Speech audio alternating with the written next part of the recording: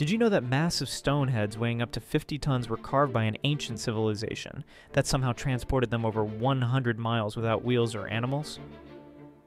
The Olmecs created these colossal sculptures around 1200 BC in what is now Mexico.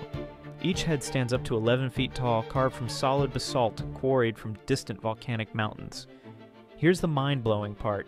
They moved these monuments across swamplands and rivers using only human power.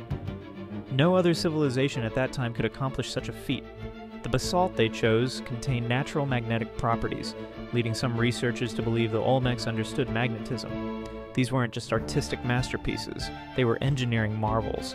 The precision required to transport something that heavy over such distances suggests advanced planning and mathematical knowledge. Yet mainstream history barely mentions their achievements. The Olmecs had developed sophisticated techniques for massive construction projects while Europe was still in the Bronze Age.